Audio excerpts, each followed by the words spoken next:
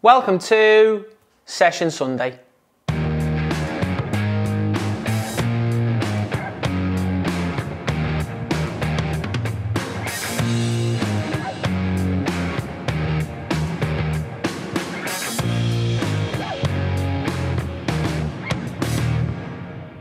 Hi guys, it's Jack Edwards, and today's session is focusing around improving your team's passing. But before we get into this week's video, make sure to leave us a like and subscribe, and if you missed last week's video, click on the link above. Okay, so moving into the first part of this week's session, we're going to be looking at our first of three different patterns of play, basically what we're going to be looking at, but they're all going to be focusing on different things. So before we get into it, let's have a look at how many players we're working with and the equipment that we're going to be using. So this week, we've put the group into a group of 7, okay? We can have it with groups of more, okay? If you've got, a large group for training, and you're going to put them into different areas, but we've just gone for a group which is kind of in the middle of everything that we work with, okay? So we're looking at, 6 and 7 in terms of passing sequences, so it's not too much, okay? So we can be sharp, okay? But at the same time, the tempo can be really high as well, and we can work on different areas of the game, okay? But we're always focusing on that speed of play, okay? And we're focusing on the receiving skills and our passing as well.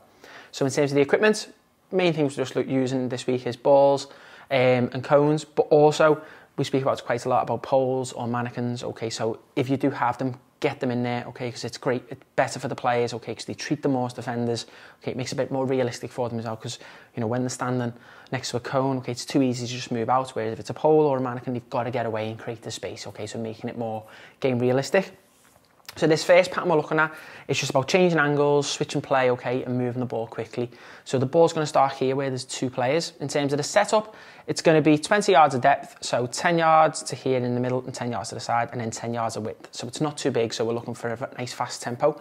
So the players in this area here, so these 3 players, they're not going to be moving where their pass goes, okay, but then these 3 players will be, okay, because the pattern wouldn't work. So this player is going to start with the ball. So we're looking for some double movements, okay, so that's one of the things that we're focusing on is our movement this week. So this player here is going to take a touch on the outside, which then entices this player to come out to receive, okay, but then they're going to move back round the other way, okay, so then this player will reverse the pass into this area, okay, so then the player will move back around, so moving away from the opposition to obviously create space and move onto the ball. As that ball's travelling into this player's feet, this player then moves out, okay, and we're looking for that first time pass when you meet the ball into this player's feet. And then what we're looking for then is this player's created space to receive on the back foot, where they then take a touch, which then means that this player is going to move out, and again, it's going to be played to their back foot again, so it's getting some pace on the pass, okay, so the speed of play, so it's getting drilled in, so it's, look, we've switched the play and then we're penetrating forward, okay.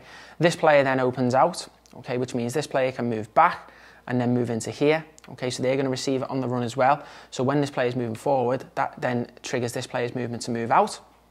This player then passes the ball into here for, again, another first time pass into this player's feet, who opens out again and plays forward into this player.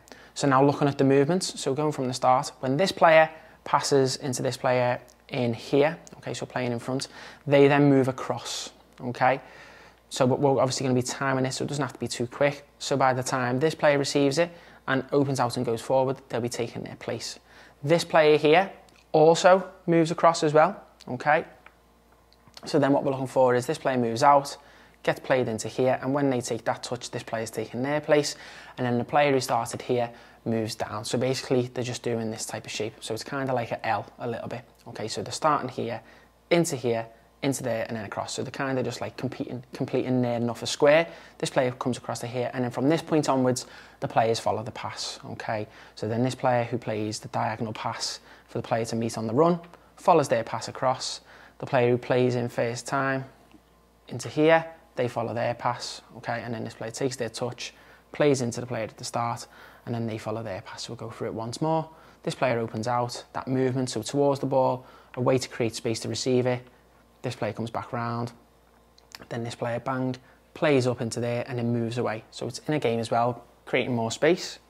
So this player's coming across, this player opens out, plays into here and then moves down the ball. Okay, so back down to where the balls came from.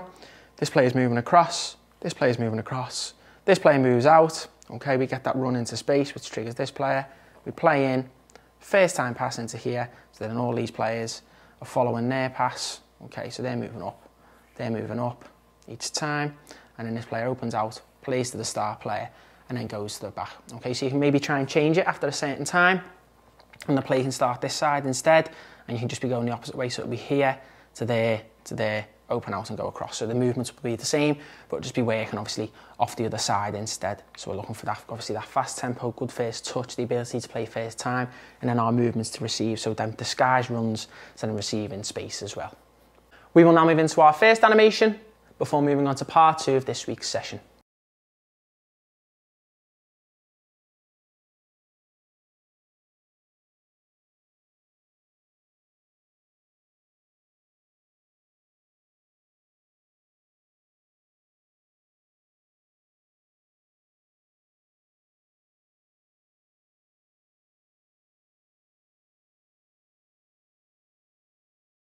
Now moving into part 2 of this week's session, we're now moving into our second pattern. Okay, this time we're going to be focusing on moving the ball high to then get our runs from wide areas, okay, in behind to then, as if we're playing forward. So in terms of the setup, we're going to have 30 yards, okay, total depth. You can make it bigger if you want to as well, but to start off with, okay, we want the tempo being high, so obviously we want the players to get used to the surrounding areas as well, so we're not going to make it too big. So we're going to have from the start point here to this middle one is going to be 10 yards, further 10 yards to this player here, and then a further 10 yards to this player here. These poles here are just going to be a couple of yards either side, not too far, because obviously the players have got to make sharp movements. In terms of the width, it's going to be 20 yards across, so it's 10 yards from this wide player into the centre and 10 yards there. And then these players here again, it's just a couple of yards either side, so it can be maybe 3 or 4 yards maximum, okay, because we don't want them having to move too far because we want the play to be quite sharp. So the play is going to start in here. The play is going to alternate as well. So it's going to be played in, so this player comes in short a little bit, and it's going to get played across. As that player plays across, they're then going to move out to that side, okay, to receive it on the back foot. Okay, so it's sharp movements, creating space. As this player receives that ball, this triggers the other player to move to the opposite side. Okay, so we're playing forward diagonal passes. The players are just following their passes really, so this player is going to make their way up here. This player then plays the ball for this player to open out, and then they will follow their pass, and then this player plays into this area here. They open out there, so whatever side this player is coming from, okay, they go the opposite way. So basically, wherever the first player receives it, that wide player will then receive. So we're just going to alternate each side. This means the player's got to focus and concentrate on where the ball is coming from. So these players will have moved up, and then this player begins to move up. When this player takes a touch out, okay, so as the ball's travelling towards them, this player wants to angle the movement out here. As they take the touch forward, start moving behind, and then it gets played in front, okay, to take a touch into space, and then play into this player here. This player follows their pass here, so they come wide, and then this player plays high. So then next time the ball will come in, this player's made the way back, it's opened out this way, play in the middle comes short, 1, 2, okay, at the same time they're moving. As this player goes to receive it, this player moves out, okay, it's opening out, okay, so it's getting that ball and punching the ball forward quickly, okay, so into midfield, into wide areas, into attack midfielders. Players are following their passes. This player then goes to open out. As the ball is coming towards this player here, this player begins to move out, we open out, okay, and then we're playing through, okay, so it's as if we're playing high. Okay, we have the ability to play wide as well, so it's those diagonal forward passes, and then that creating space to play forward, so into your wide areas. Okay, so maybe your fullbacks on the run to get in behind and support the attack in this area here, punching the ball from midfield, higher up the pitch into players, you know, even in the half space, taking up those positions in between the defensive midfield as well, so being confident to play through the lines, and obviously, and then also being able to play through into wide areas to get the ball forward and then move quickly, and then we just carry on again. So again, it'll come back to this side, so it's 1, 2, player moves out into space, receives it, okay, this triggers that player to move out into this area here. We're following our passes, so it's nice quick intensity. As you can see, we're taking minimal touches, okay, so that ability to play first time, that tempo's high, or as you can see, our receiving skills, so then we can make that running behind, keeping it game realistic by using them poles and them mannequins if we can, and then in this area here, driving into space and then playing forward. We will now move into our next animation before moving on to the final part of this week's session.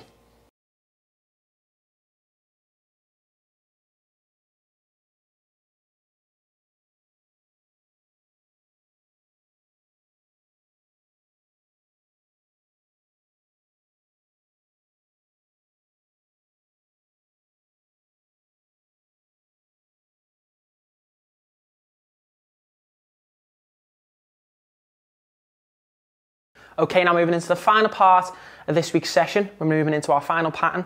So what we're going to be looking at now is a third man run, okay, so it's going to be behind the shoulder, so as if we're going to be going behind the defence to then move forward. Okay, so in terms of the setup, we're going to have 35 yards of depth, so it's going to be 15 yards from this pole here to the centre, and then 20 yards to the top. Okay, so in terms of this one here, the pole here can be halfway, so about 7-8 yards, and this pole here is just going to be a couple of yards off, so 2 or 3 yards. This pole here will be about 15 yards off, so the player's got 5 yards to manoeuvre into, and then this one will be a couple of yards off that as well. So you're probably looking from there to there about 12 yards, from here to there about 15, and then there is 20. In terms of the width, it'll be the same. It'll be about 20 yards. Okay, so this is your end point. Okay, so there's 10 yards into there and 10 yards into there. You can give a little bit more leeway for this player out here because we're wanting them to get into space. So the player is going to start with this player here. They're going to take a touch out here, which when we spoke about in the first drill, we're going to be doing a double movement. So it entices this player to come into this area, but instead they're going to spin off into here. Okay, so then when they receive it here, this player is going to move out into space, and this is going to start triggering this player. As that ball travels towards this player here, because once this player's made contact, they're going to spin off into this area to follow their pass. And then this player here is going to move off the shoulder, okay, so taking that space to then receive it, so we've played through, okay, and they're going to play first time as well, so this player moves in behind, okay, to receive it in space as well. So in terms of the movements, they're going to move, basically moving like across like a diamond here, okay, so the player who starts moves across here, the player who passes to this player moves up to here, the player who's set back moves out to there, and then this player follows his pass. This player then dribbles towards his pole. As they turn, we want this player to do a double movement, so it's going back to come short, so they're coming in here to then set the ball as the player comes around the pole, get themselves into space, and then we're playing through into space, okay, so then we're moving forward and then playing back to the start for the same to happen again. This player will receive it, take it out here, that double movement, so bang, get out to that side, disguise the run into here, set it, so we want it to be sharp, so that's set and get out, which lets this player come into space to receive it, who then plays forward, so it's as if we're like playing the ball from like a wide midfielder, full back, a central midfield role into like a player making a run, okay, into, in between the lines, in behind some opposition, okay, so then they're going to play forward again to another player on the run. Our players are following their passes, okay, and then this player here receives the ball, drives into space, and then what are we looking for? We're then looking for the sharpness in here, so it's there to get in behind. So then this could be your wingers, your fullbacks, your forwards, getting the ball and then going forward in here, okay? Our players then following our passes. You can even, if you do have goalkeepers and you're looking to introduce it into a finishing session, when the ball gets into this area here, so we can have this there, do that movement, okay? Play it into there, it's set back to the player who moves. Once this player plays into here, it can be that this player times a run in behind a defence and they go in and score. So you have less players or you just want to make it into a finishing type of setup, okay? That's how you can do it.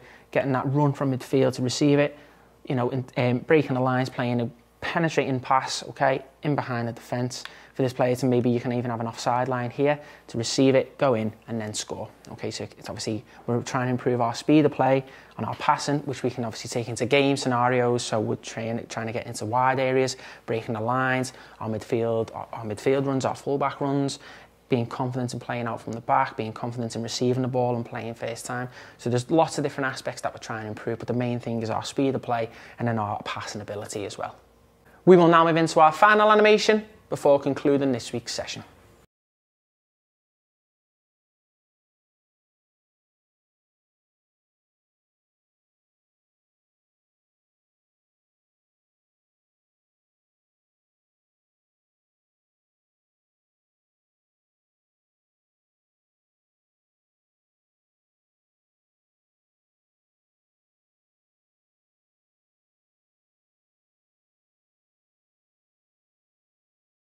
Thanks for watching this week's video. Don't forget to head over to our website where you can sign up to view all of our exclusive content. And we'll see you next week for another Session Sunday.